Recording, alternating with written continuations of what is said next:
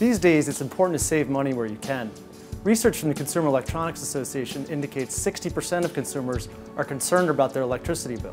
One way to save money is to monitor usage of your electronics products. It's simple, easy to do, and can save you a bunch of money.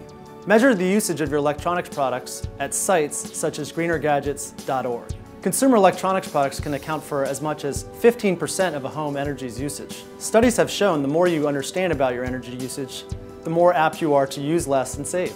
Home energy use monitors can lead to tremendous savings, so check with your local utility on that. It's also important to be efficient with your devices. So please make sure to unplug those devices when you're not using them, or plug them into a new eco-friendly power strip. Many devices take in power even if switched off, so unplugging them is your best bet.